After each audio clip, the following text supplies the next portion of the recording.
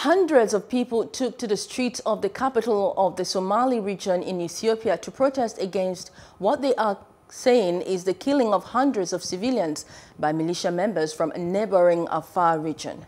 Hundreds of people took to the streets in Jigjiga, capital of Ethiopia's Somali region, on Wednesday, angry about a deadly weekend attack on a Somali town. The local government says a militia from neighbouring Afar was responsible and that hundreds of civilians were killed. It's the latest flare-up of a local boundary dispute and an example of the numerous ethnic tensions in Africa's second most populous country. Since taking office in 2018, Prime Minister Abiy Ahmed has been trying to unify Ethiopia, a country of more than 80 ethnic groups. But he's struggled to contain a surge in violence as regions and ethnic groups vied for more power or settled old scores.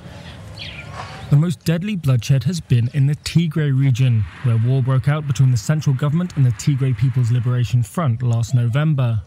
That conflict has recently spread into Tigray's neighbouring Amhara and Afar regions, threatening further destabilisation.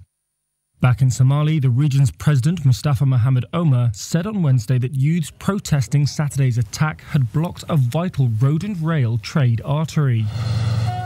It links the capital Addis Ababa to the seaport of Djibouti and, according to a 2018 United Nations report, 95% of Ethiopia's imports are transported via that corridor.